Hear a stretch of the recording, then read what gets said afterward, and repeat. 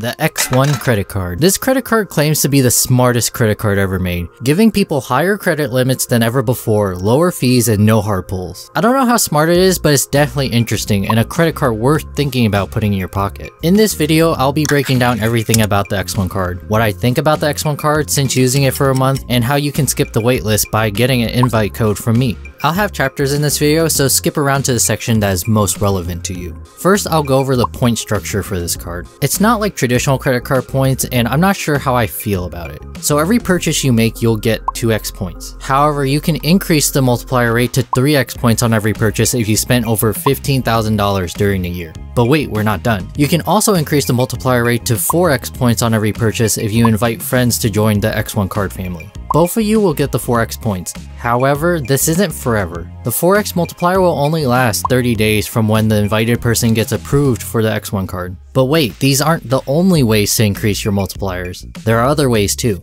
like what X1 calls a boost. They're the same or at least similar to the Amex and Chase offers, except even more gamified. These boosts will increase the amount of points you get if you follow the game rules. Like for example, as you can see here, X1 is offering me 3x points if I use my X1 card to purchase something at a restaurant. But wait, hold on. Before you activate all the offers, most of these offers have a time limit of 24 hours after you activate the bonus. So the best strategy to maximize points on the X1 card is before you pay for anything, whip out the X1 card app and check your boost categories and activate the boost before you swipe, tap, or insert your X1 card. Another way to increase your multipliers is through almost like a Rakuten style way. There's this tab called Shop, and you'll find a bunch of retailers along with the bonus multipliers next to the store names. A lot of these retailers are brands most people know, and I believe you can only get the bonus multipliers online and only by shopping through the X1 app. Well, that sounds great. Sounds like you could earn a lot of points. Kinda. So each point is only valued at a maximum of 1 cent per point, and that maximum value is only limited to a statement adjustment at select stores. But most of those stores are places I think you would normally shop at, so not that big of a deal.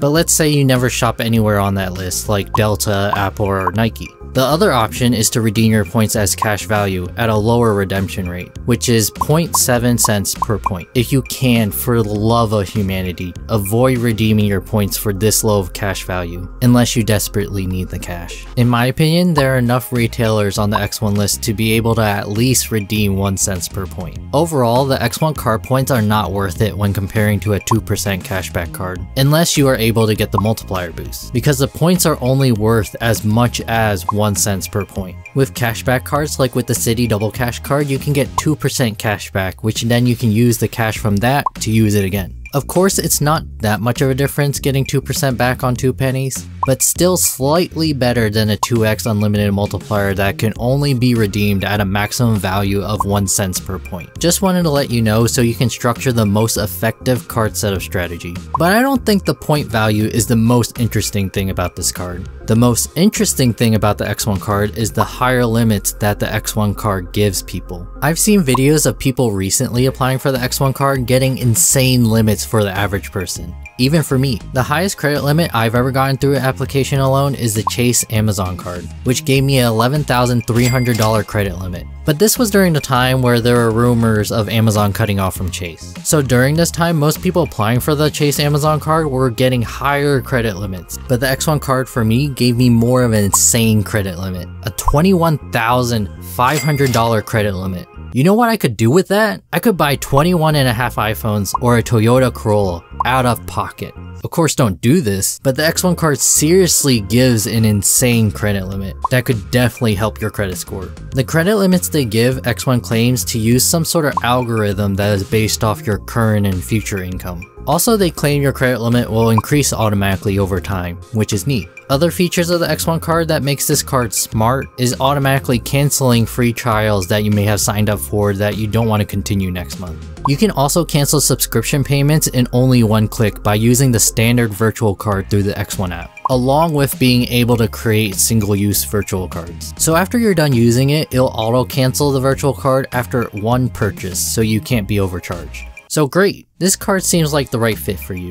But come on, what's the catch? Do they charge an insane interest fee or have some crazy annual fee? Especially for a 17-gram pure stainless steel credit card. Actually no, one of the lowest. Most credit cards I personally have average around an APR of 22%. The X1 card is the first credit card for me to dip down with an APR of 18.25%. The X1 card claims to have a range between an APR of 12.75% and 19.75%. So for the credit card industry, these APRs are actually not that bad, comparatively. Then what kind of fees do they have then? Actually not that many. There are no annual fees, no foreign transaction fees, no over limit fees, no late payment fees. However, there is a return to payment fee of $10 and a replacement card fee of $25, which sucks. Many credit cards, even metal credit cards, offer free replacement, especially if you got your card stolen. Maybe they'll waive the fee if you contact customer support if that would ever happen to you. Which on the topic of customer support, they have texting live chat, which I strongly prefer over the other methods. You can answer back at any time, won't be disconnected, and can do other things than wait for someone to answer the phone. Speaking of convenience, just a quick note, if you ever for some reason needed your X1 card numbers and you don't have the physical card,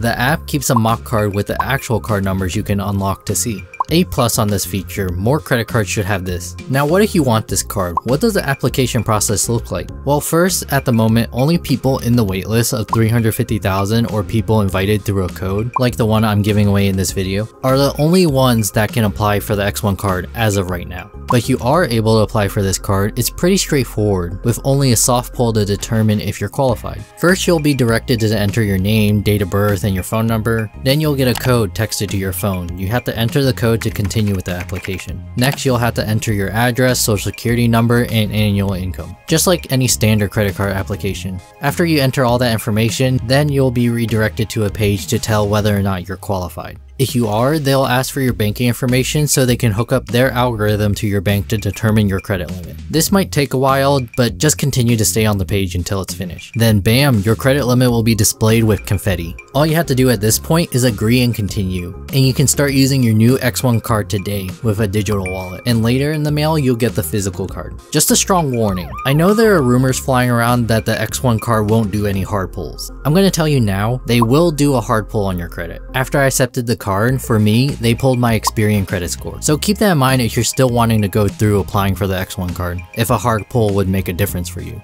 So after all this, what do I think of the X1 card? It's fine. Not the best card in terms of point value, but their multipliers aren't bad, keeps things interesting and gamey. The physical card you get is pretty thick. Feels really similar to the American Express Platinum card without the high annual fee. The smart features of the X1 card doesn't really make a difference to me because I put all of my free trial subscriptions in my calendar so I get alerted when to cancel them. But 100% the X1 card would make the whole process of canceling subscriptions easier, no doubt. But I think the biggest reason to apply for the X1 card is because of the higher credit limits they give people, to decrease utilization rate and thereby most likely increase your credit scores. So it's not a bad card to apply for and carry. But those are my thoughts of the X1 card from using it for a month. Also, I have a short of me unboxing the X1 card if you want to check that out. Now for the invite codes. I have a total of 3 invite codes I can give away. So subscribe if this video helped you out and comment why you would want to apply for the X1 card. And I'll randomly select 3 winners after 2 days this video is posted. If you're the winner, I'll leave a reply on your comment and then just send me a message using your Twitter or Instagram username and I'll give you the code.